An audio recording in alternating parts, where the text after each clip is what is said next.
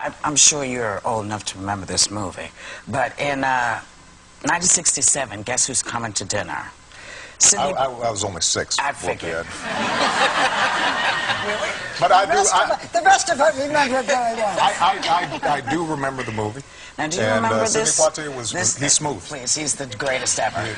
But he says to his father, "You think of yourself as a Negro man, and I think of myself as a man, and that's the difference." Is that still relevant today? I ask you, what are we? Who are we? Well, we are Americans. We share common hopes, we share common dreams, we share common aspirations. We're going through common struggles. I mean, the fact of the matter is that everybody here, and I look at this audience and it's representative of the country, everybody here is connected in some fashion.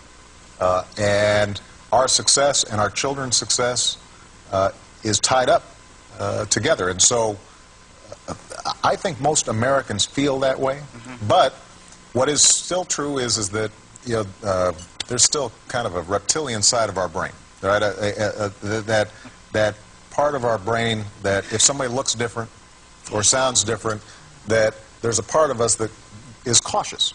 And what we have to do is fight against that, and that's part of what Shirley Sherrod was trying to say in the speech. If you actually read the whole speech, she was acknowledging, I have my own biases based on my experiences, but if I am able to look inward and reflect, then I can get beyond my biases. And that's an exercise that all of us have to undergo day in, day out, and it's a constant struggle, and it's something that there's nobody in America who doesn't have to at some point think about their own racial attitudes. Can I ask but you if we about do, that? then I think there's no reason we can't overcome it. What is still true is that there's still kind of a reptilian side of our brain, right? That part of our brain that if somebody looks different or sounds different, that there's a part of us that is cautious. There's still kind of a reptilian side of our brain.